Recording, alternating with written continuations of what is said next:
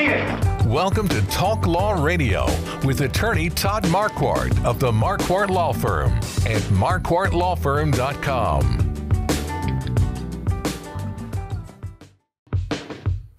Welcome back to Talk Law Radio. I'm Todd Marquardt here on 9:30 a.m. The Answer and podcasts everywhere. You can also find these episodes on talklawradio.com and Facebook Live. We've been talking with Tony Abbott, who is part owner of AlphaGraphics. It's professional quality printing. And we're going to talk about the other members of his family that are involved in the business.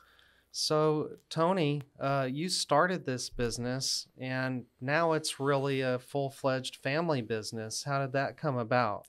So yes, when we purchased the business in 2009, it was called Presto Printing at that time. It was an independent printing business. The lady who owned it at that time, she had started it from scratch and built it into a very strong business with $1 million a year plus in sales. And she was just ready to retire, so, getting older. So we purchased it from her. And we just didn't have that same business knowledge and savvy that she had. And so the business actually declined for about the first 6 years that we owned it. And every year it was going down, and I was getting more and more concerned.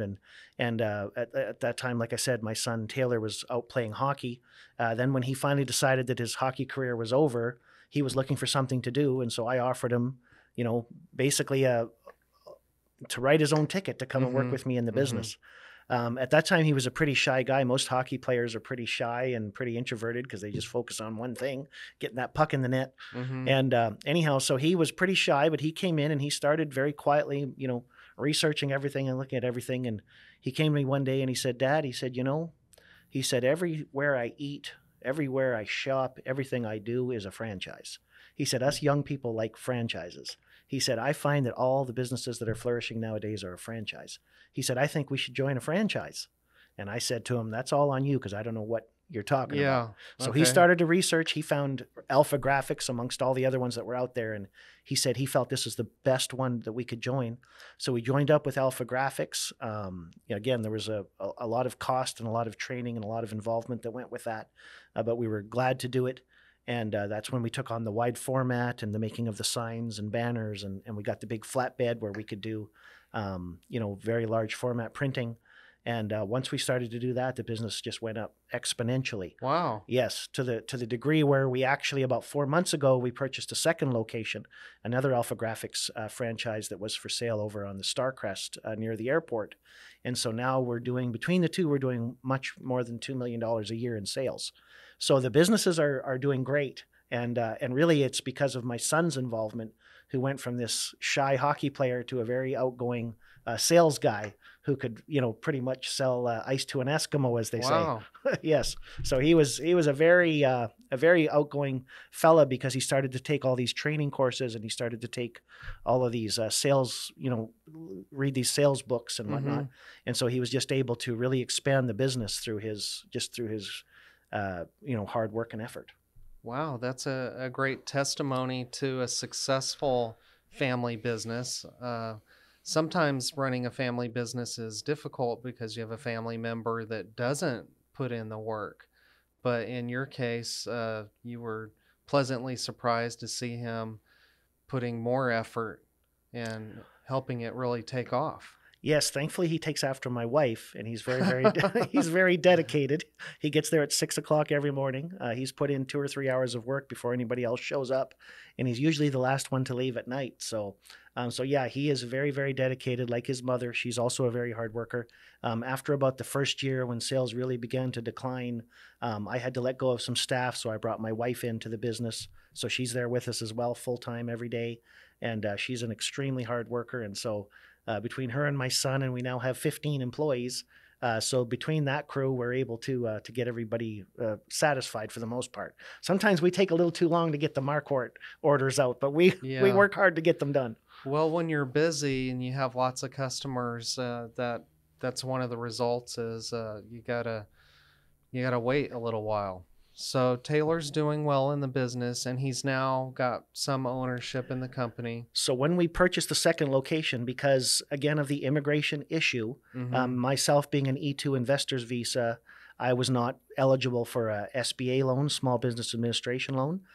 Taylor, in the meantime, has been married to an American gal for about 5 years now. And so I think it was 2 years or 3 years after they were married, he applied for his permanent resident or his green card. He was granted that, so he got a green card, which in the government's eyes and in the banker's eyes is the same thing as an American citizenship. Okay. And so Taylor was able to qualify for a Small Business Administration loan. And so therefore, when we purchased the new location, we put it 100% in his name. Oh, okay. Yes. And so the way we operate it, so I technically own 100% of our first location. He technically owns 100% of our second location, but we really just run them as one large business. Okay. Yeah. Wow, that's it's great to hear of a successful family enterprise. Tell us what role does your wife serve there? So she is kind of the glue that holds everybody together. As you know, with 15 employees, you can get a lot of friction. And so she's just, my wife is a typical Canadian, outgoing, friendly, hugs everybody, loves everybody. And so she just keeps everybody happy and keeps everybody, communicating and talking with each other. She keeps the jobs moving throughout our different various stages that they have to go through. Her primary role is what we call proofing. Somebody has to put those last set of eyes on everything before you print it to make sure it's all spelled correctly, to make sure it all looks right. And so that's kind of her primary role as the proofer. But she also helps with the wide format, making signs. She also helps with, just pretty much any kind of packaging or whatever needs to happen. She's kind of that person that can go around and do pretty much anybody's job. So that's what she does. Okay, so we've got these two locations. Why don't you tell our listeners specifically how to get in touch with you? Is it best to go to your website? So yes, there's actually 4 AlphaGraphics franchises in town. They're all independently owned. So the 2 that we own, which we would hope you would call, the one is on West Avenue, so it's 2714 West Avenue. Our website is AlphaGraphics US 770 for that location, and that location does basically everything. We specialize in small formats, so the printing of business cards, letterhead envelopes, NCR forms, anything small. We also do signs and banners there. But the new location that we purchased in March, which is at 12077 Starcrest, actually specializes in vehicle wraps and the more of the larger printing that is out there, larger signs. But we do a lot of vehicle wraps at that location, and it's just a great location if you need some decals or if you need some signs, or we do a lot of wall graphics there. We've been doing a lot of schools this summer. And so, yeah, if you'd like to spruce up your business or maybe get your face noticed out there on a vehicle, your business noticed on a vehicle, then we can take care of that for you. Something related to printing got me thinking about the gospel.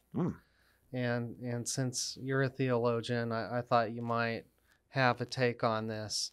Being that my background is Lutheran, I thought back, well, the printing press is really what helped the Reformation expand across the world.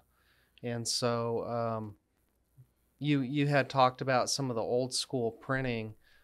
Give us your take on printing and the Reformation. Yes, boy, that's a great connection. You know, it's funny because as a printer, you forget this is what actually did help spread the gospel throughout the world. I want to say 1611, the first King James Bible. I might be a little bit fuzzy on that date, but I remember when the Bible was first printed on the Gutenberg press, it was literally, it changed the world because it allowed people to get out there with the gospel and to make it readily available to every single person. In their own language. In their own language, yes. So yes, that Gutenberg printing press was actually, I'm sure it was, directed by God and by the Holy Spirit so that the gospel could be preached throughout the world. And so we're very thankful whenever we do printing for churches. We do a lot of that. Anytime we do printing for, any kind of Christian events, I'm a strong supporter of the Justice Foundation, Cross Trail Outfitters, which is a youth outreach program. I do all kinds of printing for those organizations, and you just feel like you're spreading the gospel, right? When you get to print that great stuff.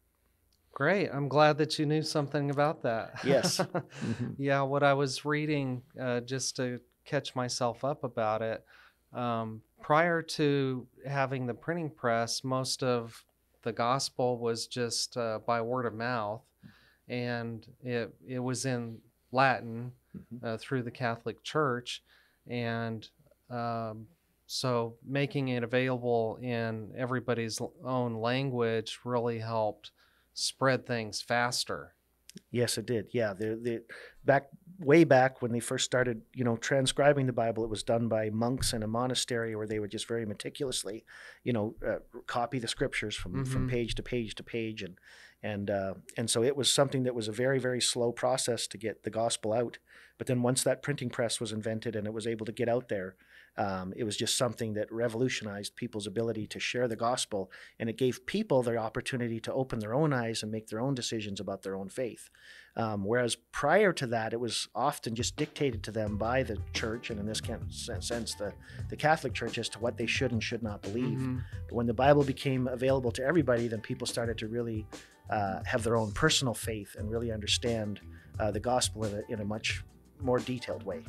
A personal connection between them and Christ instead of through a priest. Correct. Yes, and that's what it's all about. Today, that's one of the best things we can do is just read the Bible, talk to God, and make those personal connections ourselves. Amen.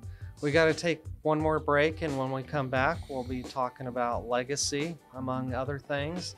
You don't want to miss this. Stay tuned.